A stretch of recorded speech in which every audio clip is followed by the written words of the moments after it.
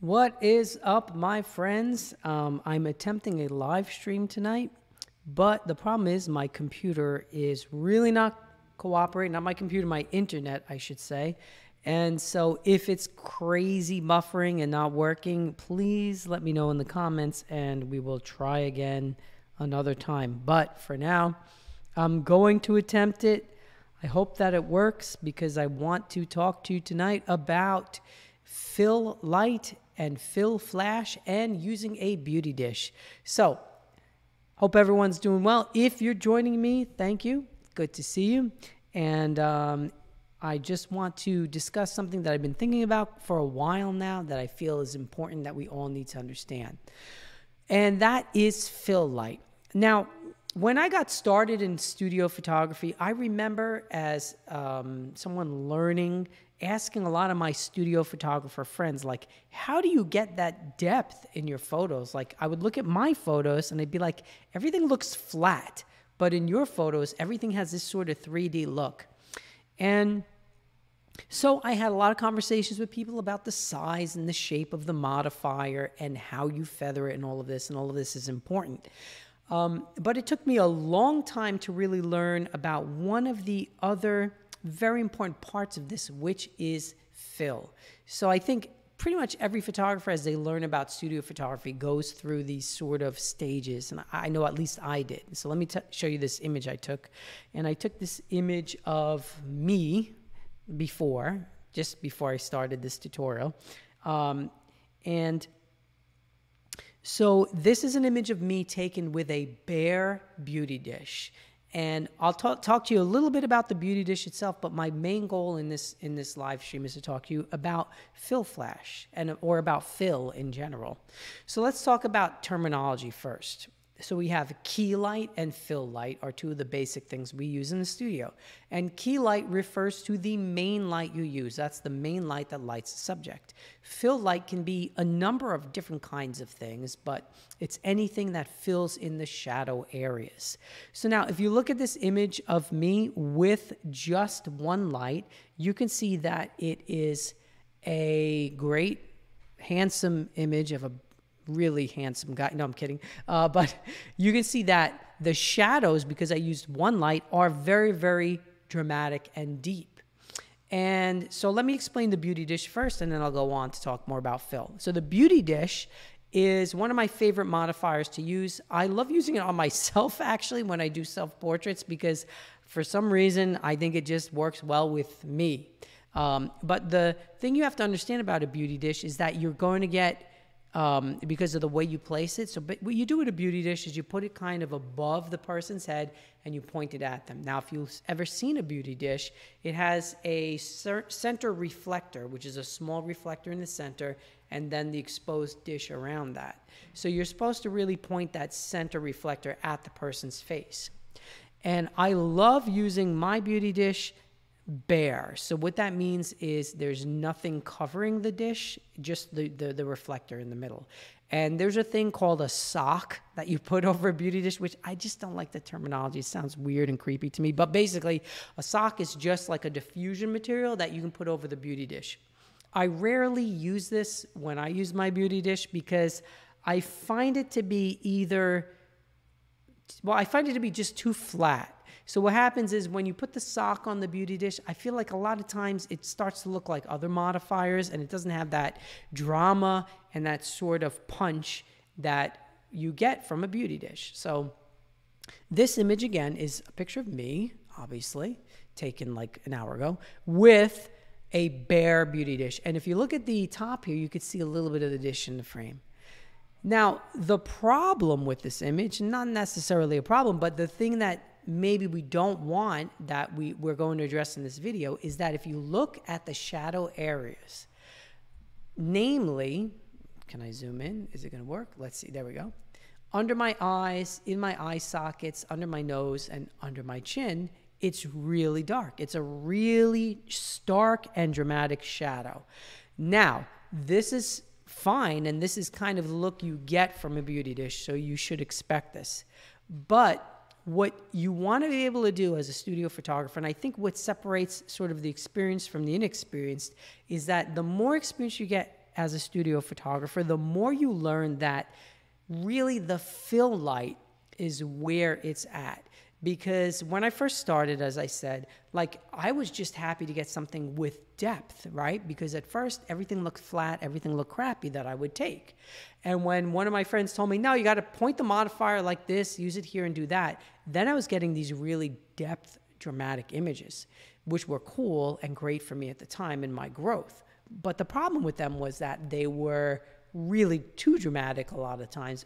Not really too dramatic maybe, but the problem was that it was only dramatic. I didn't have any control over the shadow areas. So when we're talking about fill light, when we're understanding fill light, we're talking about controlling the amount of fill that goes in these shadow areas, because we don't necessarily want all of this drama. Now, what I did is I set up the beauty dish in my studio. And again, it was a bare beauty dish pointing at me with no modifier on it, just the center reflector inside of the dish, and that center small reflector sort of pointed right at my face. The next thing I did is I added a large umbrella just right behind the camera, pointed straight at me. And it was like a 6-foot maybe umbrella as my first amount of fill. So what happens is when you add fill, what you're doing is you're going to tone down those shadows. Because as I already said, this is cool. I like this. I think this is a cool image of me. I really do like it. But not all the time you're going to want this kind of drama in your image. A lot of times you're going to want something that's less dramatic, okay? Depending on your client, depending on what you're doing. Now, even if you look at the live stream video, like I just stuck a flex panel in front of me, and you can see that like it's really goes from, here's my face that's exposed, and it's like super dramatic behind me because there's no fill. I just have a key light. Sometimes we don't want this. For the live stream, I was just happy to get this to work because I'm not really good at this yet, but I'm working on it, so don't worry about that. Okay, so to recap, here is my bare beauty dish with no fill. Now, what I did next is I added a large umbrella right behind the camera, pointed sort of straight at me, sort of at about 20%, 25%. And look at the difference when I add that. So this is with one fill light. Now, check out those shadow areas. You're going to see that right away, when I added that fill light, I really, really toned down the drama in the shadows. It's still dramatic. It's still quite dramatic, I think. But if you look under my eyes, if you look under my nose, if you look at my neck, under my chin, you can see that adding that fill light really took away a lot of that drama. And that's the point of a fill light. So here we can see very clearly that adding the fill tones down those shadows. Now, why is this important? Well, it's important because depending on who you're photographing, what the goal of the shoot is, what the person looks like, what the kind of photo is they want, all of these things are going to come into play. And so you can see here we have 0 fill versus 1 large modifier. Now, this is still pretty dramatic, right? If you look at this second image. And so what I did was I added a second fill light to this image. Now, let me just digress for a second because I want to talk about how I really started to understand, like, oh, it's the subtlety of the fill that's everything in photography. Like, the subtle fill is what separates the people who really know studio photography from those just learning. And I started to learn that when I started to study the work of one of my heroes, Felix Kuhns. And I have Felix's lighting series, which is amazing. I highly recommend you go get it too. But what I started to notice as I studied Felix's work is that, you know, he has the key light, which is obvious, right? You know, there's a key light, but the fill is just as important. And if you watch his tutorials, a lot of times he will call the fill light the base layer. And he'll start even with the fill because it's so important and then show you how, well, you add your key on top of this. And so that is something that's really important for us as studio photographers to understand.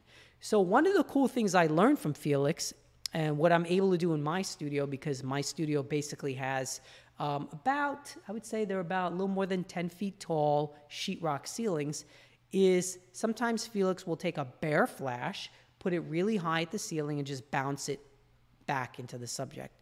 So now you're going to see in the next image I'm going to add to my little mix here is this third image now has the fill light, the large umbrella fill that I used here, but now it has another flash pointed at the ceiling and bouncing down more fill light. And now you could see, if I show you just these two images, so I'm going to get rid of, this was a bare beauty dish with 0 fill. This is 1 fill umbrella, and now this next one, so this is the umbrella, and this next one has the umbrella plus another bare flash, really high point at the ceiling and bouncing back. So, and I'm gonna say one of my favorite phrases that Pal to Tech says, one of my favorite YouTubers. Take a look at this. Would you take a look at that? So you can see now this is 1 fill. This is with the second fill, and it's definitely more subtle. Now for every image here, I kept my camera settings the same. I used my Fuji X-T4 with 1655-2.8 lens. I love that camera. It was set at ISO 80, 1/250th, f8, 41.4 millimeters, all of the photos for this. And you can see now that here's that 1 fill, and now here's the 2 fills with the large umbrella plus a bare flash just bouncing off the ceiling. I'm going to show you an example of this that I did with a client soon with a trio that I photographed, because I really was happy with the way this turned out, and I want you to see kind of the difference it'll make. But just looking at my own mug here for a few more seconds, you can see that it's a little bit more subtle, right? There's a little bit less drama in those shadows. So as you add fill, you're making the shadows more subtle, and you're allowing the skin tone to come through a little bit more. Now, that's basically what the whole point of this sort of mini tutorial is about. But now the last thing I did, which is so crucial and so important that I want to show you. So here we are. Let me recap real quick. So this is 0 fill. This is a large umbrella point behind, so if I'm here, it's basically in front of me. And I did video this, but every time I tried the live stream before, and when I played the video, everything went crazy, so I'm not going to play it. Okay, so this second image basically has the umbrella right at my face, set to a low power. So you can see no fill, umbrella fill. Now the next one. This is the umbrella fill plus a bare flash pointed at the ceiling. And now the last thing I did is I added a V-flat, and I have those V-flat world V-flats, which are cool because you can fold it in half. So what I did is I folded it in half, sort of like a table, and I put it right in front of me, underneath, right outside of the camera frame. And now this is a different kind of fill, because now I'm not using a fill flash. I'm just using a white V-flat to bounce the light back from underneath me up into my chin area, and take a look at the difference there. So this image, this fourth image, shows you what it looks like when I have the V-flat underneath me. So now check out the difference here. I mean, it's super, super stark how different the results are that you can create by adding fill.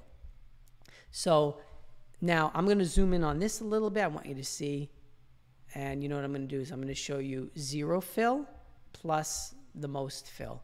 Now, again, all of this is subject to what you're doing, what you want to accomplish. Like, there's no rule that says, like, okay, well, image A is better than image B. It's better for different circumstances. But if you check out this image here, which is with 2 fill lights and a V-flat bouncing the light back up into under my chin and under my nose, it's really quite a different look. And this is the point of using a fill. This is the point of fill flash, or using reflective items as fill. You can really get different kinds of looks. Now, Let me show you all these images one more time. That's no fill. That's a large umbrella fill. That's a large umbrella, added a bare flash at the ceiling. And that's all of that plus a V-flat, white V-flat, bouncing the light from right underneath the camera frame back up into me. Now, this is super subjective because it really depends on what you're photographing. It depends on your subject, as I said. Now, in these images, I think probably I like maybe the first one or the second one the best because I like the drama. But not all the time are you going to want that much drama, so keep that in mind. The amount, and you should, as a studio photographer, be able to dial in how much or how little drama you really want, and that's the point of this. Now, let me get back to sort of my own learning process because I think some of you will benefit from understanding sort of where I came from. So I want to show you this image, which I took quite a while back, of my 3 buddies and bandmates.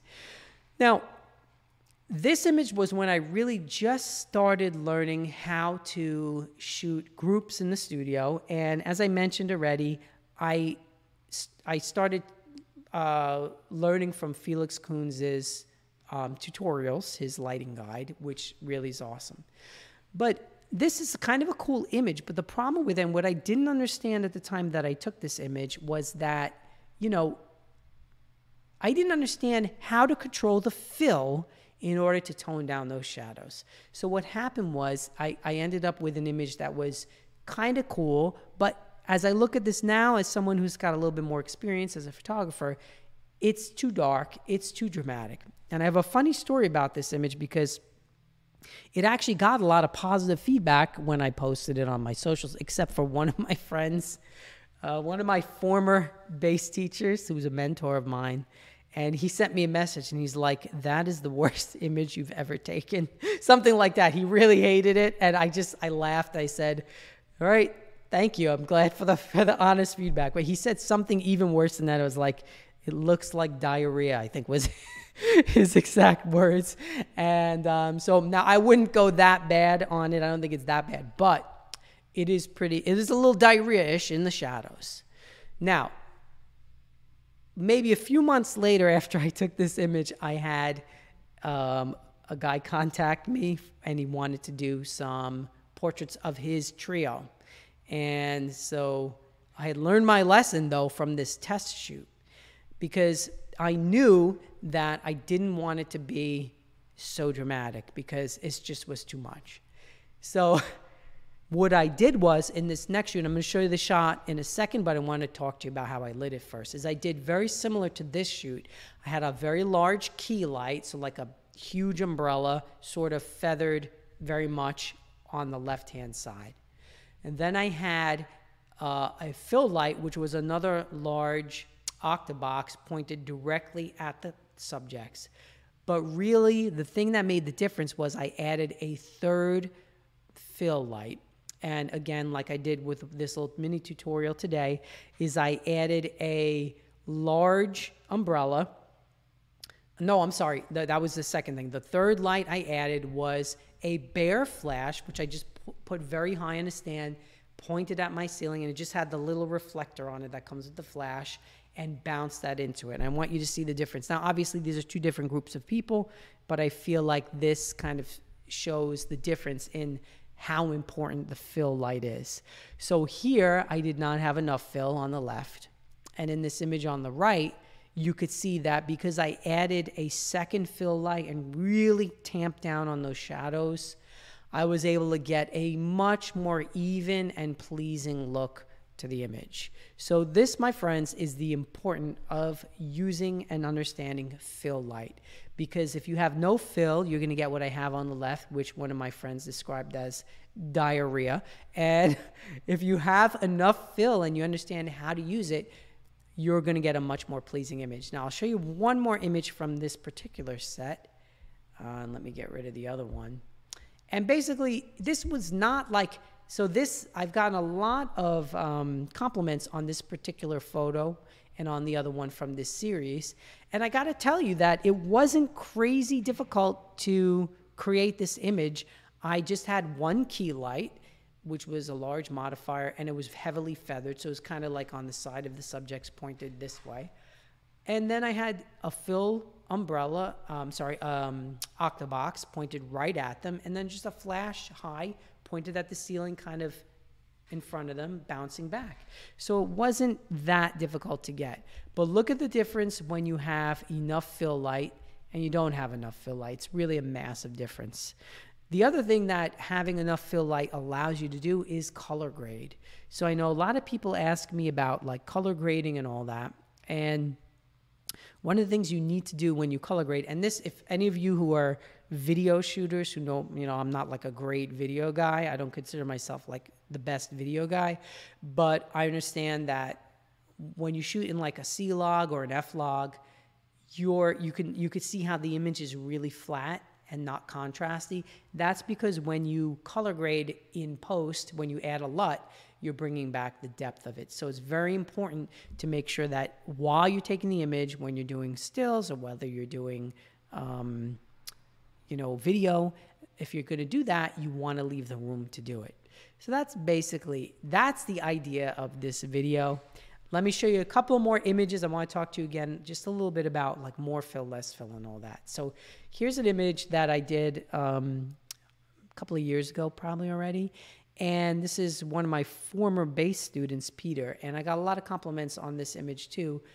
And this is an image where I intentionally wanted it to be very dramatic. So this is an image that has 0 fill. So basically when I lit this image, I just had a couple of continuous panels on his subject left side, camera left. And you can see that really it goes super dramatic into the shadows. So there's nothing wrong with doing this. I think that for certain images and for certain people, based on their bone structure and their looks and sometimes on their age, throwing in a ton of drama is awesome. It's going to look good. But that's basically no fill.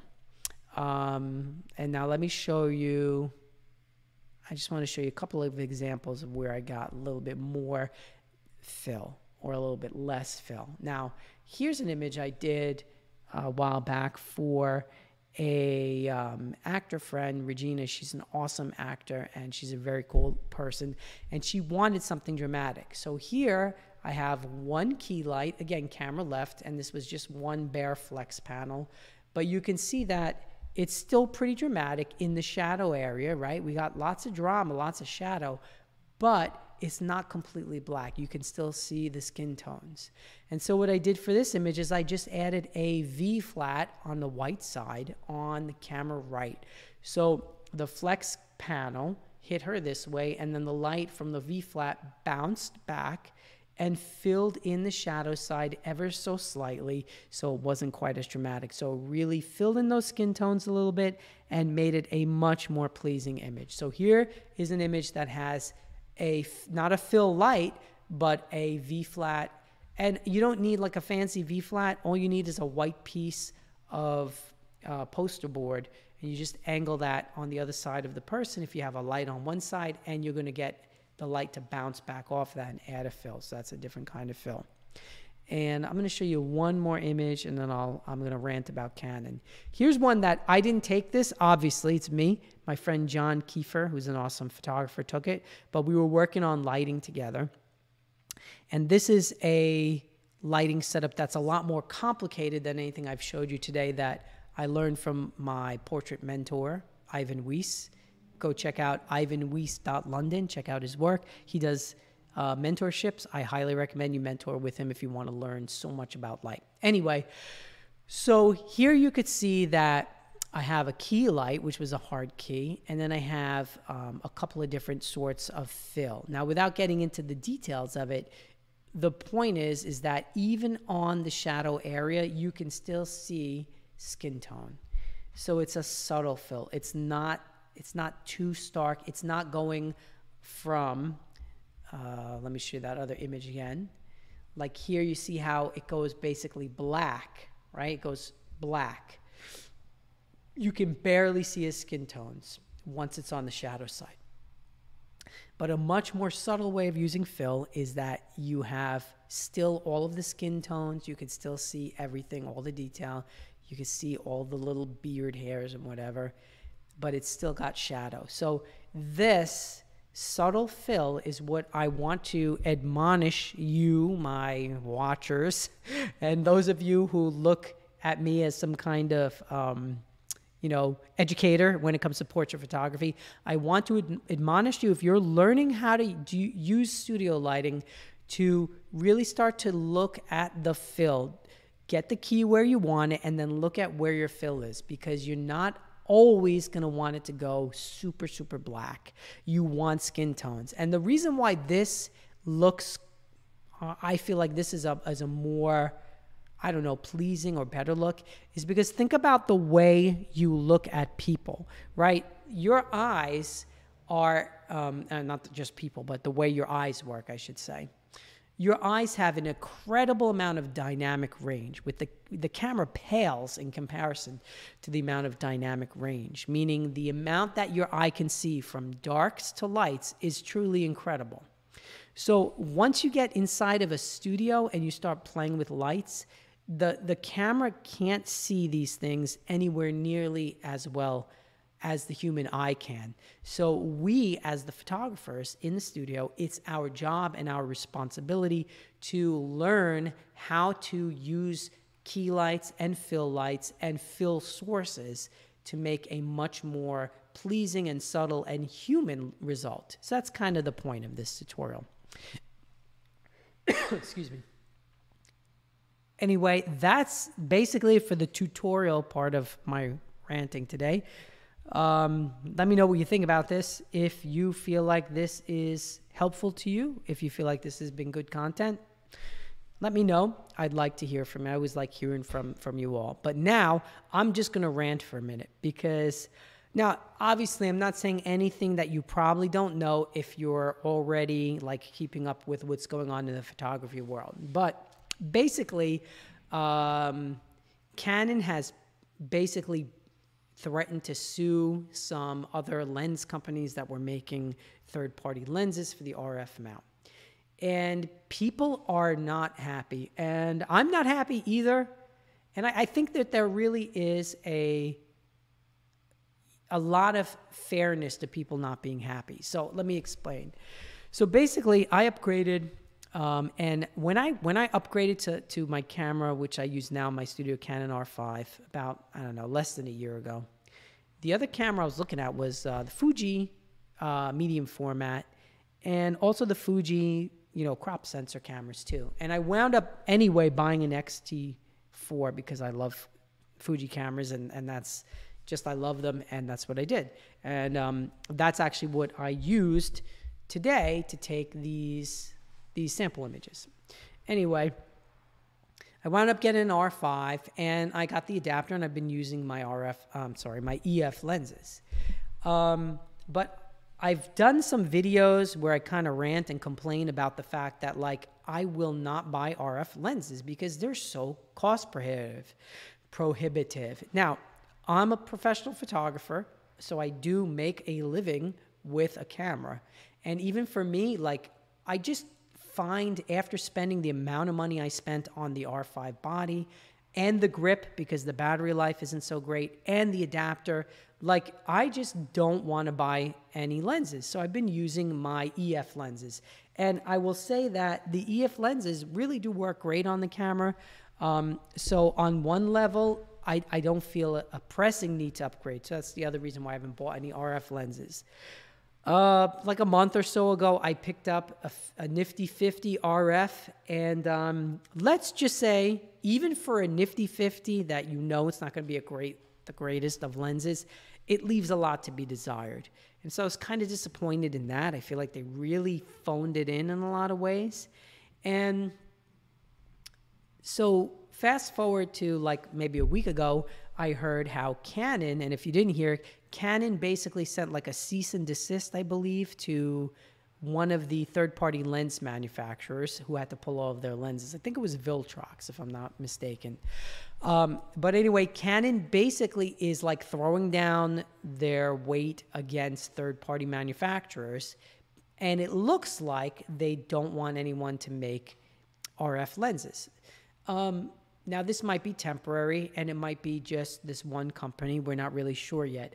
But the optics of this, and pardon that pun, the optics of them doing this is really bad. Even for someone like me, who's been like a lifelong Canon shooter. And I'll tell you why. Well, because I spent a buttload of money on this camera, and the camera is amazing. And the reason why I bought an R5 is because I felt like, well, let me go with the higher end camera because I will use it for like, I literally will use it for a decade. And like I did with my 5D Mark III, like I'm not going to upgrade every 2 years. So I figured, let me get a better one. I kind of looked at it the way I looked at buying my Mac. Like I bought like the fully loaded MacBook Pro because I was like, I want to be able to use this for like a decade. Now, whether I'm that smart or not is up to individuals to decide, but that was my reasoning. But now I feel like not only are the lenses are ridiculously priced, so I was looking at like the 50 millimeter, you know, the 1.2 or an 85, 1.2 or 1.4. And I'm just like, man, I got to spend like another $3,000 just to get a good lens. Like this is out of control. So needless to say, I probably wouldn't have even bought like a third-party lens for the camera, but just the fact that they're, you know, crushing those dreams of people who want to buy or the option to buy a third-party lens, I feel like it's really bad optics for the company, and I feel like it shows sort of like they don't seem to care about the little guys like us, the littler users who want to use their products but maybe don't have $3,000 they want to just throw out onto a lens. And so it's kind of really miffing me a little bit, making me a little upset. So I will add to that, you know, when I was a young man, kind of up and coming in the early 2000s, when I worked in the industry, Canon was still kind of the underdog at that point, and Nikon was like the behemoth to be beaten. And I loved Canon because Canon was always sort of like the scrappy underdog that really, I felt like they really were pushing the bounds of innovation, and they really were kind of doing these things just to prove themselves. And Nikon was kind of like, not that Nikon wasn't great back then, I still think Nikon's great, but they were more the status quo, or like they just were established. And, you know, now I feel like Canon is kind of like the big behemoth in the room, and like they sort of, I don't know, I feel like they just don't care about some of their users like they should anymore. So that's my rant about the Canon stuff. I know a lot of you, if you're following what's been happening, and I'll recap real quick, that Canon is basically, it looks like Canon is not going to allow anybody, any third-party companies to make RF lenses. Now, whether or not this is temporary, who knows? Maybe, and it might just be this one company that they just were annoyed that they just, you know, made these lenses without permission. That's could be very, very true. So maybe we're overreacting. I think time will tell. But I think it's very important for Canon to tread lightly here and decide how they want to move forward, because a lot of people are being turned off now to Canon products because of this. And I got to tell you that I borrowed a Fuji X-H2S recently. And I did a video on the autofocus, which you could see on my channel. And I'm going to do another video, which is like initial impressions. And I really feel like for the work that I do, which is these talking head kind of videos, it's nothing complicated, and also basic video stuff like BTS video and interviews, nothing that I need crazy autofocus for, and also studio portraiture and portraiture out and about. The focus in the new Fuji X-H2S was awesome. And honestly, it felt very much like using an R5 to me. I don't think the focus is quite as good, but I mean, I set it to 15 frames per second, mechanical shutter. I was firing off shots of my kids, family members. I fired off a bunch of shots in the studio with a test subject, and the camera was awesome. And I really had no issues with it.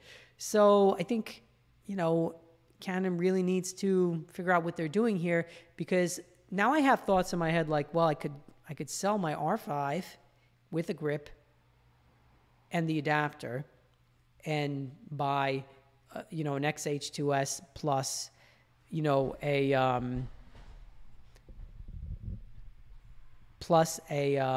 you know, a great lens. Now, all right, hang in there because I just see, hey Mac, what's up? How you doing?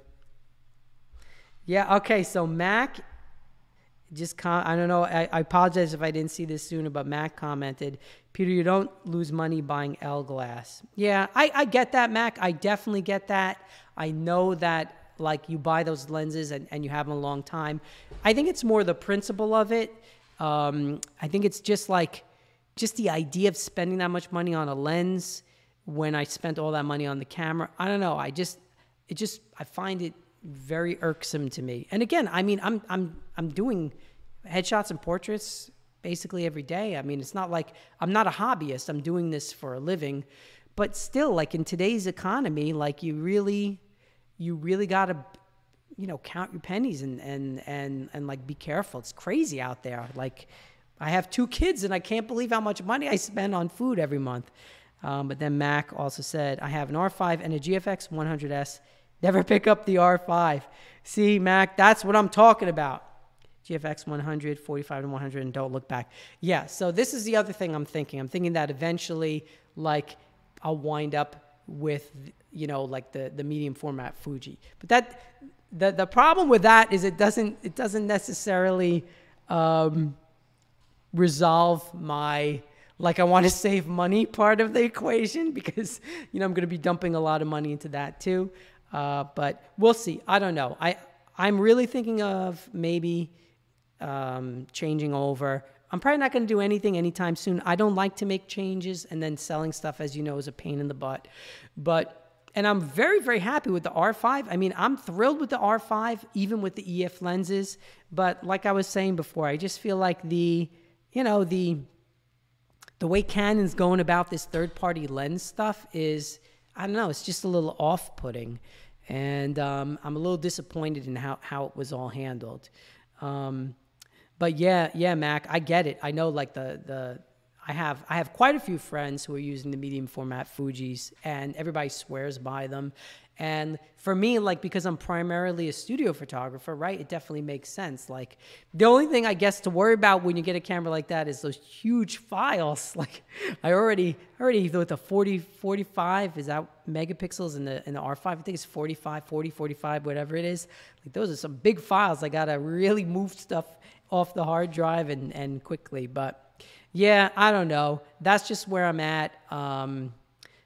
There's something about Fuji too, and I've said this before, and, you know, there's something about Fuji when it comes to the cameras and the colors and the user experience and the design of the cameras. They're really, I feel like a Fuji system and the cameras and everything about it is really designed for the creative. Like, it sounds stupid, but when I'm using my Fuji, my X-T4, I just feel more creative with it. And I know that's silly, but I think it's just something about kind of the design and the creativity of the design, and also the film emulations and everything like that. And I feel like with the Canon, it's a little bit more meat and potatoes. Not that that's an issue, a real reason to change anything, but that's like that emotional part of it that, you know, we all get into when we're talking about, like, gear. But the other thing I love about Fuji is that I feel like Fuji since it's a smaller company, it just seems a lot more like an inclusive company, like a company that cares a little bit more about their clients. I could be wrong about that, but that's just the feeling I get. And I love how passionate Fuji users are about their cameras.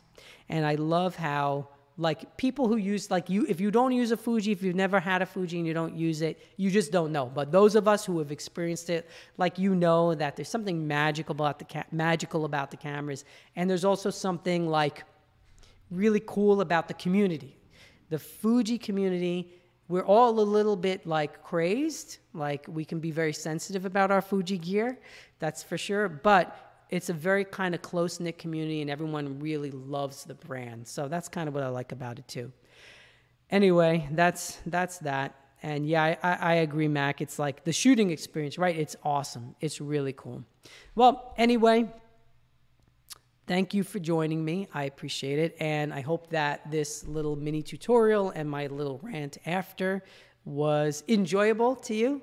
I will probably do another video at some point about Beauty Dish where I go into it a little deeper, and also about fill flash. But the thing I want you all watching this to get out of it is, the main thing I want you to get out of it is that the thing you need to pay most attention to once you get your key light figured out is your fill.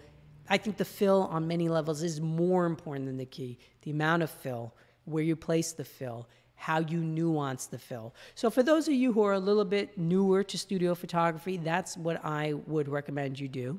And again, if you have any questions or comments, leave me a comment. I love hearing from you. Go ahead and subscribe if you like my videos. Again, I don't really know where this channel is going direction-wise right now.